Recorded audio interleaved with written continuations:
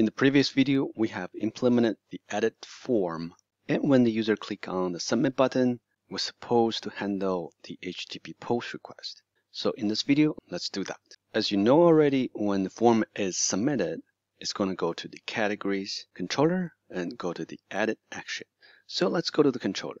Currently, you can see that we already have a edit action under the categories controller. Will this edit action method actually handle that request?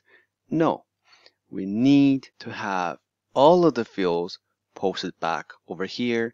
So the edit action that we specified in the edit form here will have to be able to see the value of the name field and the value of the description field. So then what do we do when we already have a edit action method?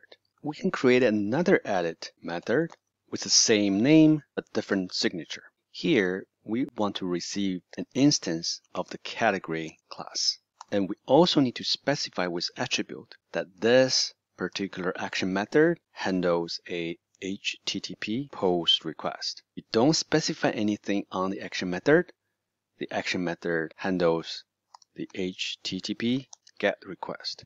That's by default, so we can delete this. But here, because the HTML form uses the post method, we need another edit method that handles the post request here.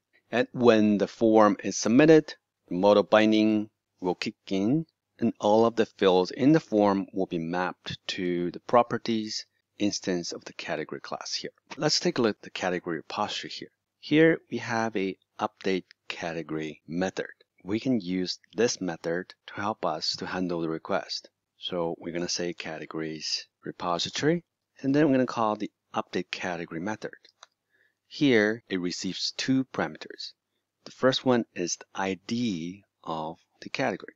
So we're going to provide the ID of the category, which is category.id. And here, the second one is just the category object. Direct the user to the categories index page. So this action will go to the index view, which is going to display a list of categories. So for that, we can use a helper method, which is redirect to action. And here we can specify the action name without specifying the controller's name, which means that we are using the same controller. We can say name of index. So this will redirect to the same controller, which is the categories controller here, and index action method, which is this one. So this is going to help us to display a list of categories. And that's what we want to do. Okay, let's set a breakpoint and then run the application with debug.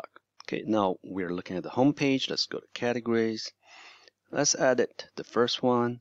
And let's try to click on the save button, which submit the form. Hopefully it's going to trigger our HttpPost edit method. Okay, so our breakpoint is hit. That means our edit action method is created correctly so far. Now we have the category correctly model bound here. Well, there's only one problem. The category ID is 0. So when the category ID is 0, it won't be able to update the category because we need to use the category ID to locate the method. But if we run through this, we run into it, it will not throw any exception because the category to update is null. And then it will just redirect to the index view, which is the list of category right here. So in the next video, we will have to fix this problem where we don't see any ID of the category. Just to sum up what we learned in this video. So in this video, we learned to use HttpPost attribute to decorate an action method for handling form submissions. And here we use the model binding to receive data that is submitted through the edit form over here.